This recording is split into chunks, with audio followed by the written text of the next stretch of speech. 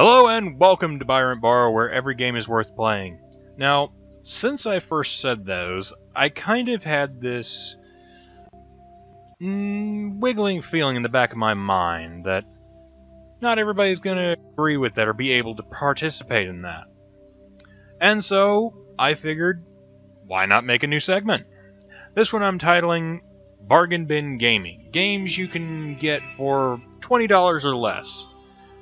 Because, I hate to say it, but not everybody can afford a monthly subscription service to an online gaming rental, and the standard gaming rental machines just don't really have that much of choice to them nowadays outside of the new releases. So anything older kind of falls by the wayside.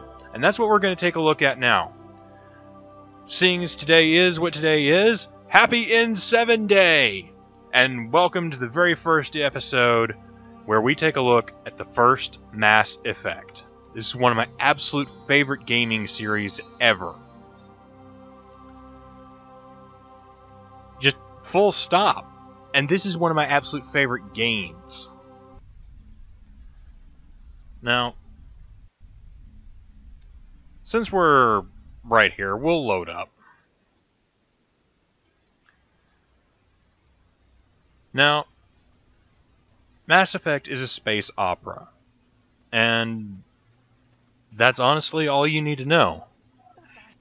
You know, I have no idea what I'm doing. Let's check out what I am. For points and purposes, let's just auto-level you up, auto-level you... well, yeah, you'll be around. And auto-level me up. I don't even remember creating this Shepard. I have... oh, I'm an engineer. Okay. Now, before anybody asks, yes, this game handles combat kind of clunkily. It runs as a third-person shooter, and this is the days before Gears of War's roll into cover combat became everything. That won't happen until number 2 at least, which I will admit, gameplay-wise, is a far superior game. However, as far as standard games go, oh, okay, I just put it away. I forget. Every other game, the button you push to retract your gun usually leads to you meleeing somebody.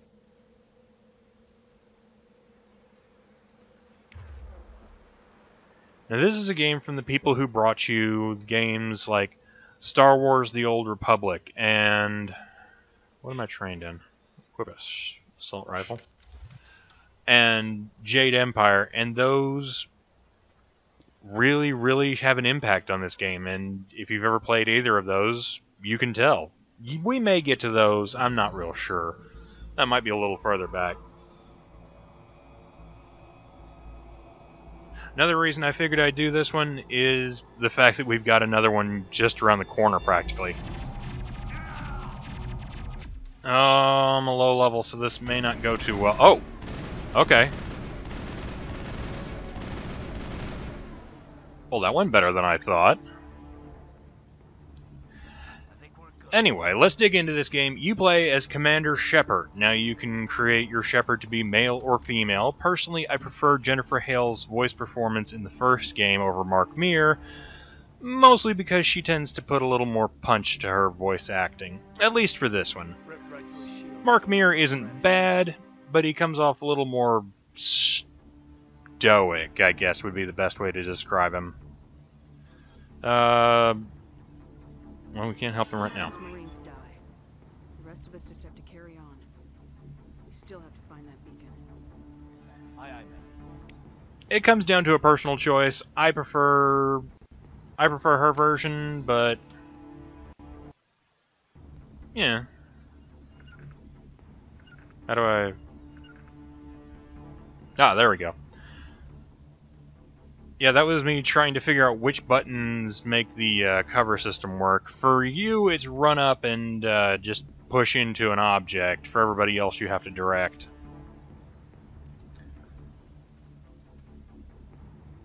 There we go. Anyway, back to the story. You play as Commander Shepard, an elite, what's known as an N7 operative.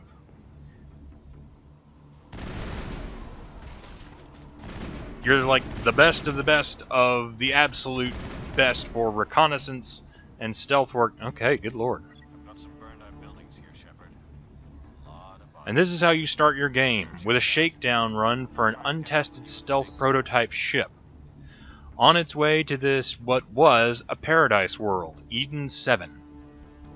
Now from here, you land and find everything in absolute disarray and chaos.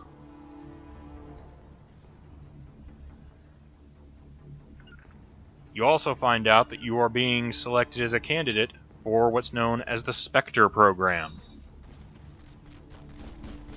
And that is an elite group of agents and soldiers from anywhere in the universe. You would be the first human accepted into their ranks. And this, as your test run, shows what humanity is capable of.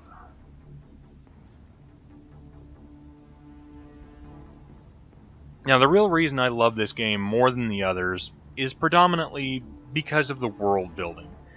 This game had to work the hardest, had to be the biggest driver for making sure that everything was understandable and knowledge. And it's all there. You're never beat over the head with it. You're never forced to sit and listen to 400 pages of exposition and just general crap to wade through for... Oh, that hurt. To understand what's going on. You're presented with your primary enemy, the Geth, killing humans, and you have to try and save the universe from them. I won't spoil anything because I literally do believe this is one of the better game stories to have come out in the last several years. Like I say, I know I'm gonna be catching some flack for that probably, but whatever.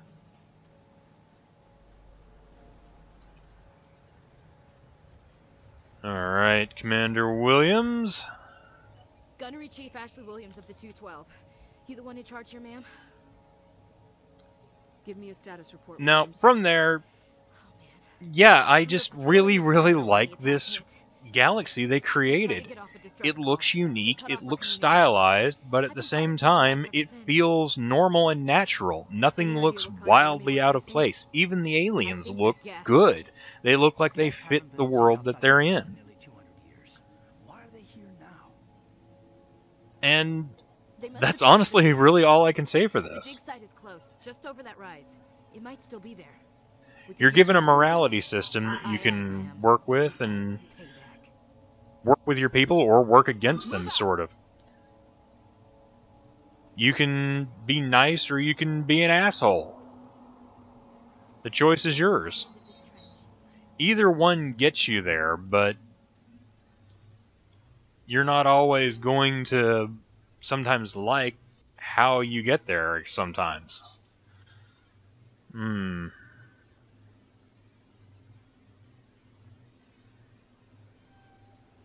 Go ahead and level that up. Decryption. Level up her combat armor. There we go. Alright.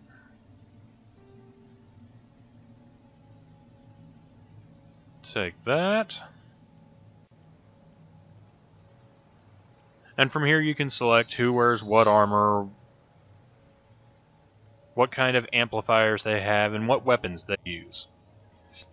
Now the kicker for all of this lies in what weapons you specialize in. Now anybody can use any kind of weapon, but not everybody's going to be good at everything. For example, I'm an engineer, so I start off with a pistol because I picked a specialty. I can also use a Lancer. Now, that's just my assault rifle, actually. Lancer's what I have. But by that token, while I can use a shotgun or a sniper rifle, I don't get any of their boosts. Show you what I'm talking about. I'm trying to zoom in right now and I can't. I can still fire it, I can still aim, sort of, but I'm no good with it. Now, with shotguns, that doesn't really matter. Widespread, just point and shoot. See if I can't take care of some bad guys right quick.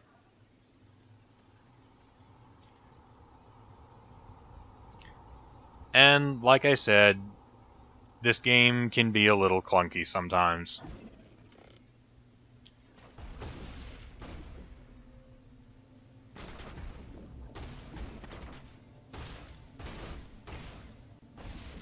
Oh, that didn't work. Neither did that. I am almost dead. Ah, crap.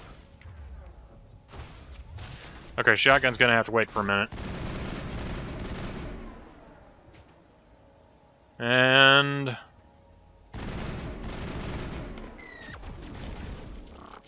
Alright, now I can show the shotgun. Now, while I'm not good with it, with a shotgun it really doesn't matter. The objective is get up in somebody's face, punch the hell out of them, or shoot them down.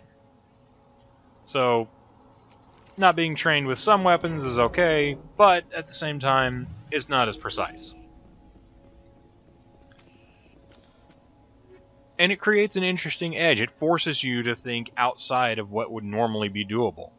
Unless you want to play a soldier, in which case you're not allowed access to the electronics, like overloading people's shields or turrets or machinery. We make for the camp. Ooh, It's just to the excuse me. top of this ridge, up the ramps. And at the same time, you're not allowed access to the biotics, which allow you to lift people off the ground or create mini black holes and shoot people into space with them. And those are a lot of fun. Seriously, biotics are probably the main way I play this game. But it creates an even and delicate balance, and forces you to try and do something new and different. Yeah, I know I just said that, but I feel it needs reinforcement. Too many games try and stray too far into the middle, and they end up feeling generic and mundane. This game, I am so happy to say, absolutely does not. And damn, when I'm first fighting these things, are they impossible nearly. Come on, come on, go down, go down, go down. Okay. In pure zombie fashion, it's way better if you hit a shotgun with these guys.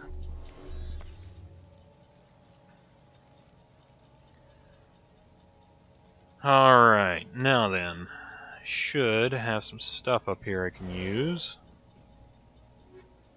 Good, good, guns. Stuff. Now, you saw I just got something, it's called Omnigel. With that, what I can do is I can use it to open locks, as seen here. Now, if you want to do that, you get a quick time.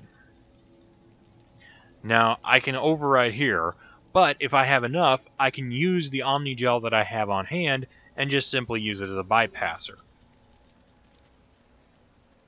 Well, there's something over here, it says. Although that might just be my waypoint. I think it's my waypoint. But yeah, like I say, the game's not without its merits. There can be some weird texture pops sometimes, and the dialogue from some of your companions can come off as a little weird. But other than that, this is a damn solid game. While the controls might be off-putting to some, at least as far as the minutia goes, they're not bad. Especially for an untested system. Well, I say untested, but something that wasn't done a whole lot until this one came about. And even then, after this one came out, they ditched the same control scheme in favor of a more conventional version. Alright. Open this door. Humans. Thank them. Yeah, you can see what I was talking about right there with her hands. They don't look too good. Don't worry. We'll protect you. Thank you. I think we'll be okay now. It looks like everyone's gone. But yeah, this game is Dr. Warren, absolutely one of my absolute favorite Do you know games. what happened to the beacon? It was moved to the Good station story, this morning. good concrete, Warren and I stayed behind to help pack up ending to it, I guess you could say. This could have been a standalone game, and if it was, I would have been absolutely fine. The fact that it goes above and beyond and becomes more just makes things so much better. Soon, only ruin and corpses will remain. Williams, take us to the spaceport. If you've ever wondered what Star Trek and Star Wars would look like if they had the greatest baby of all time and allowed you to be in it, it would be Mass Effect. There's just enough of the strange and the out there, with just enough of the science and the diplomatic to be both. It's a fun game, a great ride, and if you're looking for a good science fiction game, you can do a lot worse than this, I can tell you that. Well, that's about it. Let me know what you guys think of Mass Effect, the first, and in the comments down below. Be sure to hit the comment and the like button and the subscribe if you enjoyed all this. And let me know if you want to see more. Until then, until next time, we'll see you later. Bye.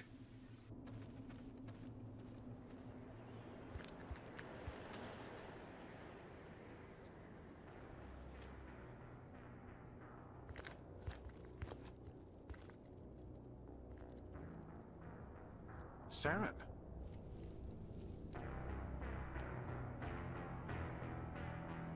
Lilas. This isn't your mission, Saren. What are you doing here? The Council thought you could use some help on this one. I wasn't expecting to find the Geth here. The situation's bad. Don't worry. I've got it under control.